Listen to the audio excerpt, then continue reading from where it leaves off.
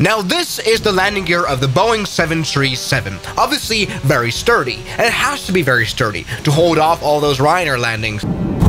But one thing we all know about the 737 is that it definitely cannot go off-road because it isn't that sturdy after all. But I thought we might be able to change that. And last night I watched the Grand Tour episode where Richard Hammond had his Ford Focus modified to use tracks of a tank. Continuous tracks make sense, you know. The reason to use them is that instead of tires, that it spreads the force from the weight of the vehicle over a larger contact area, which means there will be less pressure on the ground, and so you'll be less likely to dig yourself in when traveling over soft ground, something that might just happen on the very heavy Boeing 737. Long story short, let's put tank tracks to the Boeing 737 and use it as landing gear. I've always been a genius. And I mean, for the X-Plane Flight Simulator, there is a tank. There has been a tank for years.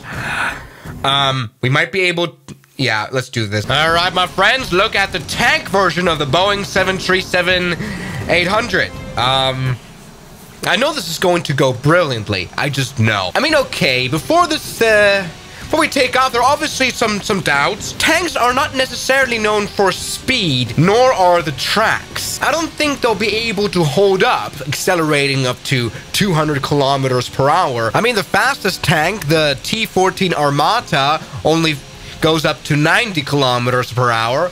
I think in real life, this thing would just fall apart. Now, we do still have our front landing gear, which kind of diminishes the whole purpose, really, because it's all about not digging into ground. But I kind of want to see, are we able to take off at all? Welcome aboard the beautiful 737-800. So let's go. Full power. We have good enough ground clearance. Let's go take off. Let's release the brakes. And this is definitely a good thing about having a track vehicle like this. You have lots of brakes because all of those little wheels there are able to brake. I just realized, I think I put the tank tracks too close together. And so this airplane doesn't really... Oh, that was close to an engine strike. But look, despite our immense amount of wheels, we're able to somewhat accelerate. We just need a bit of a longer runway. Yeah, I'm not quite sure if the whole friction of having a literal tank down there is simulated here. Let's go take off. Are we able to do that? Come on. You should be. You can't... Oh, barely.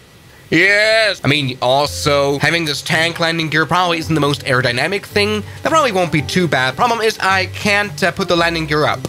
So it will stay down. But I guess before we move on any further, I think I should replace the nose landing gear with a tank track. That will be amazing. Now, ladies and gentlemen, welcome aboard the sturdiest 737 in the world. We now have nose landing gear and main landing gear replaced with tank stuff. The thing is, this is obviously a stupid idea. Now we don't have any nose wheel steering. I don't even know if we're going to take off at all. Come on, full power. All is well. Yes. Now we have a little bit more friction, that is for sure. And I have no steering. I have no steering whatsoever. We only have the rudder. And we do have the braking that we can direct either to the left or right landing gears. So that's not too bad. So come on. Come on. Move. Move now.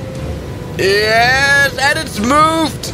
The 737 tank is flying. I mean, it is flying quite all right. I'm just kind of curious, though. I think landing should not be a problem whatsoever. So let's go ahead and attempt exactly that. Once again, we now have the massive braking power of 18 wheels that can stop this airplane, instead of just 3, you know what I mean? So this should be hilariously good. There is our runway. Let's go ahead and land down there. I mean, aerodynamically, this plane still performs quite well. It's a shame, though, I haven't been able to come up with a mechanism to put them up.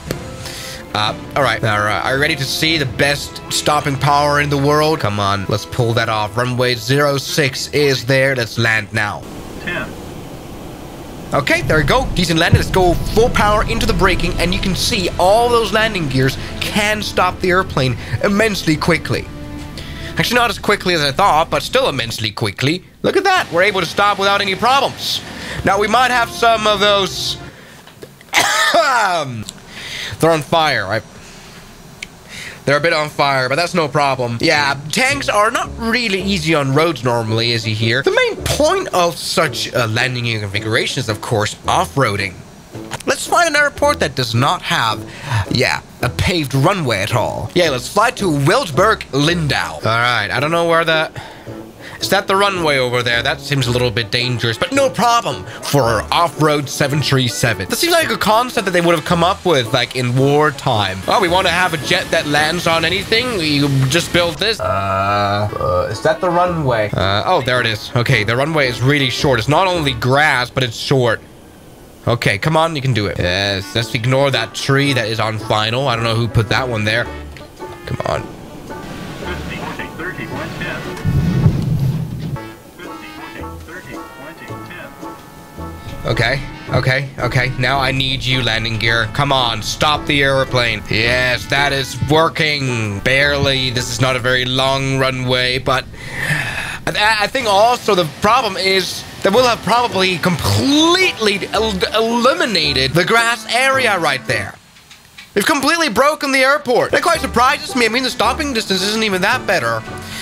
You know what, everybody? I think I've successfully ruined the 737. I mean, I can't even, like, steer the airplane on the ground. I mean, okay, I could use differential thrust. Like that. Come on, differential thrust, right engine. Yes, just a bit. Okay, right engine is giving in full power. Maybe we could reverse the left engine fully. Like that. Like that. And then we should be able to move, you know. Yes. Never mind. I think I've made the 737 better. Look how maneuverable and steerable it is. Yes. I've actually massively improved the Boeing 737. I'm very proud of it. I mean, I can't really do a 180 or anything. Anyway, let's do some good runway tests here at Courchevel Airport. Full power, everything is looking good. Yeah, it's just a bit of friction. Nothing to worry about. Okay, Tank 737, are you able to do this? Let's put the flaps down right now. At Courchevel Airport, we probably suck. I mean, taking off is a lot worse. Okay, we're in trees. No problem.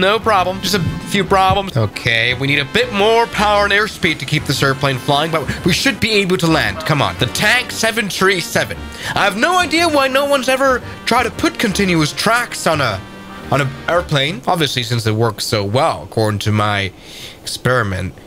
Come on. Let's keep it flying. Let's keep it good. All right, hard landing. Nothing to worry about. It's time to stop, 737. It's time to stop. It's time to stop. I've massively improved the Boeing 737, and I reject any critics. So thank you guys so much for watching this stupid video. I'll see you guys in the next one. As always, good night. And a special thanks goes out to my members, my supporters. Guns Killer, R27, James Duram, That Dude, Anime Gods of Gaming, Derek, Insider Plane, Nishijitsu Finder, Professional Jamal, Ryland Williams, and New the York. You've got beautiful names.